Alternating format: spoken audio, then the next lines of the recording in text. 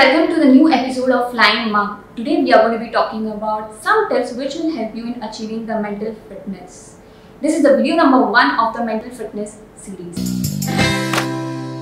Physical fitness is just half the game, but what about your overall happiness? What about your overall peace levels in life? The mental fitness series will help you in achieving the mental fitness in your life. But today we are going to be talking about the 5 tips which will help in achieving the mental fitness. Tip number 1 is constantly moving your body. Your body is meant to do a certain amount of exercise to move forward. If you are not going to make your body move, it's not going to stay at the same place. It's going to move backward.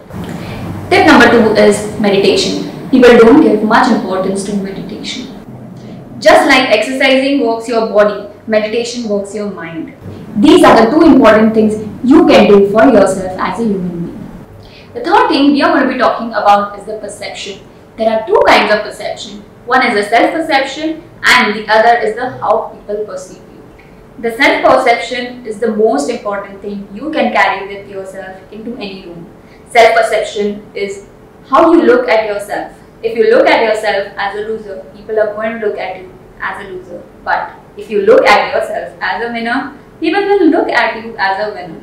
But the other thing is how people look at you. And unfortunately, in the superficial world that we live in, it boils down to external appearance, how you dress up, how you carry yourself, how you communicate, and your manners. Work on these 2 factors and it's going to change your world in terms of happiness. The 4th thing is priming yourself. It's preparing yourself for a difficult situation or a difficult day in your life. This is when people go wrong. They go on in a mentality of being a victim instead of being in a mentality of a winner. Go on in a mentality of a conqueror. Take a 10 minutes at the beginning of your day, exercise, meditate, or just spend time with yourself and tell yourself you are capable of conquering that particular situation. Take every day as a mission that you're gonna accomplish. The final point is talk to people. Surround yourself with the people who will pick you up when you fall. It's very important to talk to someone about your worries so that the worries don't plague your mind. It will just ease off your worries. Never let the opinions of others affect you, especially if someone is telling you that you can't do something. They are actually putting themselves in your situation or place and thinking, hey man, I can't do this. So the fact is they can't do it, not you. The second thing you need to understand is people are negative due to 2 reasons.